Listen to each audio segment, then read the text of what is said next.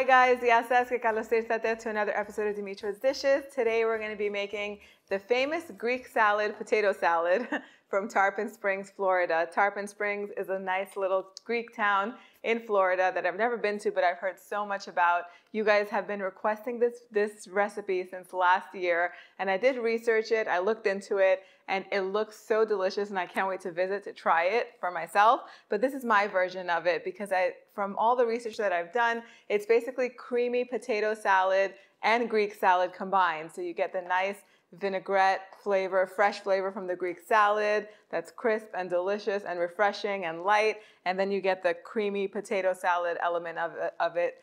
Both things combined are so yummy. You can serve this as a main course if you're doing something vegetarian, or as a side. It is perfect for this time of year when you guys are going to be barbecuing and you don't want to heat the house up too much. This is a delicious salad. Let's get started. We're going to start off with the potatoes. They take the longest part. So I peeled, how many are there? 1, 2, 3, 4, 5 russet potatoes. These are baking potatoes. You can use red potatoes if you want. And I'm just going to cut them into equal pieces, not too small because I don't want them to end up getting mashed up. Once they're cooked, just all pretty much the same size. This is a good size right here.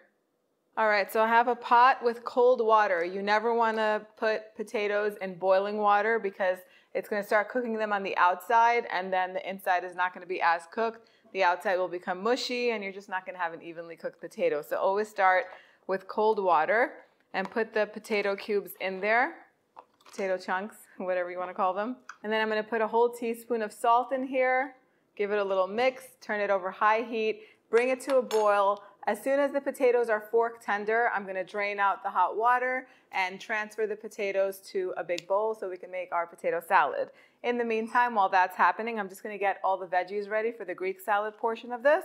And that's so easy. You could really put whatever you have on hand or whatever you want. The more herbs you put in there, the more flavor. I feel like the more things you put in the salad, the better it's going to taste. I've even seen people put boiled eggs in the salad. I'm not a huge fan of boiled eggs, so I'm leaving them out, but you can definitely do that. So I'm going to begin with 4 scallions. You could use 3 or 4, and I'm just going to thinly slice them.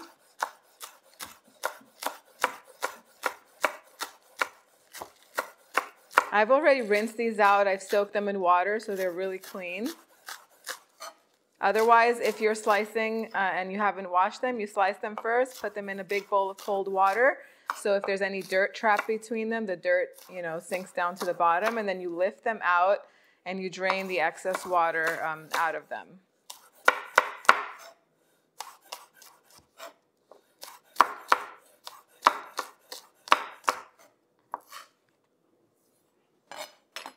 That is good.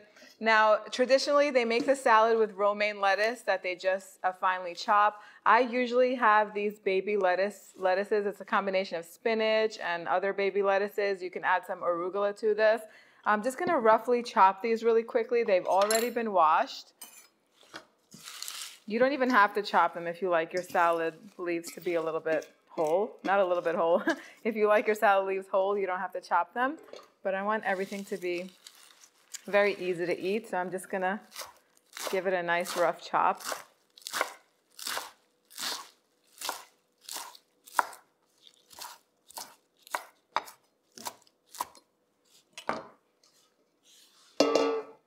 And I'm going to put it in the bowl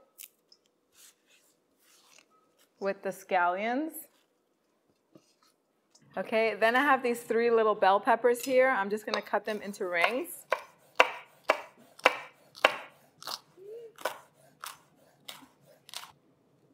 And just go ahead and shake off the seeds.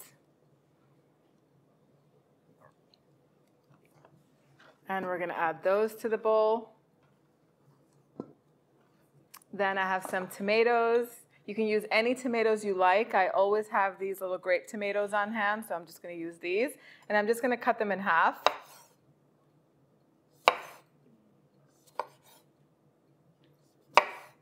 And as I'm cutting, I'm just going to add them to the bowl. Next, I have some Kalamata olives that are already pitted. Let's get all these seeds out of the way. And I'm just going to slice those in half as well. You can cut them smaller.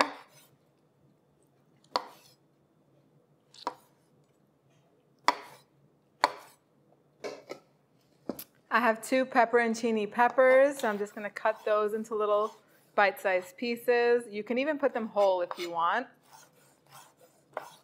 Then everyone ends up fighting over them. These go in the bowl. I have a cucumber. I'm just gonna remove the peel.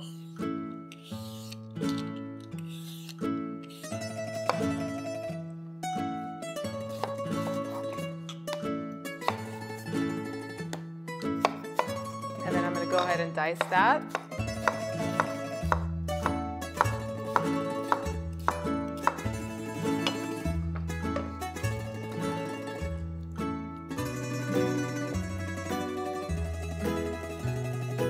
I have some fresh parsley. You could add dill to this. You can add basil if that's what you have. Mint is really nice. Just get the leaves off of the stems. And then just gather it all up and finally chop it.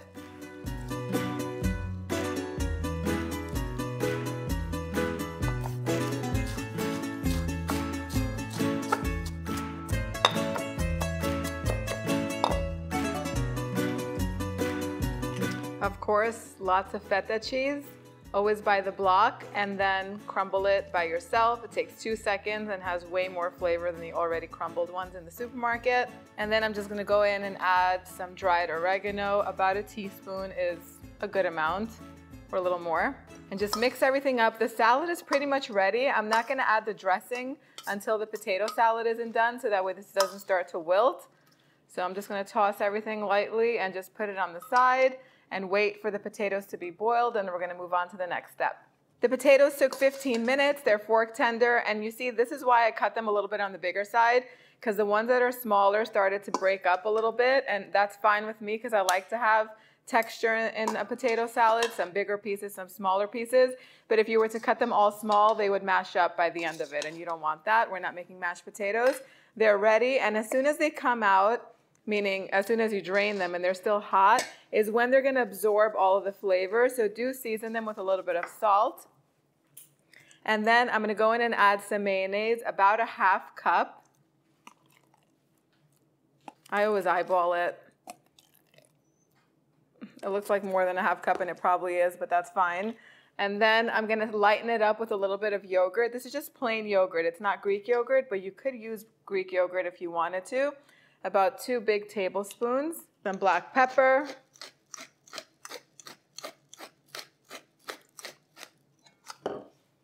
and I'm just going to toss the potatoes in this so that way they can just absorb all of that flavor. It's also going to help them cool down. Then I'm going to add a little bit of dried dill, about a half teaspoon or so. You can leave it out if you're not a fan of dill. Now, I was supposed to add the bell peppers and the scallions in here, but I'm just going to leave the potato salad without any herbs or veggies, minus the dill. Obviously, the dill is an herb, just like this. I'm also going to lighten it up with a little bit of red wine vinegar, about 2 tablespoons or so. Vinegar and potatoes are best friends. Really wakes them up, makes them taste so good, and lightens up the richness from the yogurt and the mayonnaise. I'm gonna add a little bit more black pepper, and then I'm gonna go in and give it a little taste to see if the seasoning needs anything else. That is super good. I like it with a little bit more salt. Salt brings all of the flavors together, but you season it to suit your liking. You could even throw some finely chopped red onion in here, but the potato salad part is ready. Now we're just gonna put it all together. Okay, now the last part of everything before we put it together is just to dress the salad. So we need about half a cup of olive oil, really good quality, extra virgin, cold press. Greek olive oil is my favorite. Oops. Get that in there with about a quarter cup of red wine vinegar. If you're running low on vinegar like I am, this was enough for the salad. You can use lemon juice. Balsamic vinegar is an option too. Then we're gonna put a little bit of salt.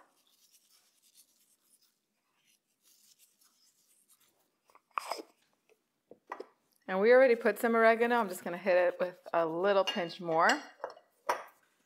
And then just toss it. Now, if you want to serve this for a barbecue or serve it all together, you would put the potato salad in one big tray and then the Greek salad on top. I like to do it separately, and I'll show you how I do it. So this is how you would get it at the restaurant. You would get a scoop of potato salad on the bottom, like that. And I love this potato salad dressing, so I'm just going to layer it on there. And then the Greek salad goes on top. Now, I would think that the salad goes on the bottom and the potato salad goes on top, but nope. This is the way they serve it, and this is the way I'm going to do it. I have seen anchovies in recipes, so you could put some anchovies if you're a fan. Now it's time to do the taste test, and I try to get as many things as I can onto my fork. There's no pretty way to do this.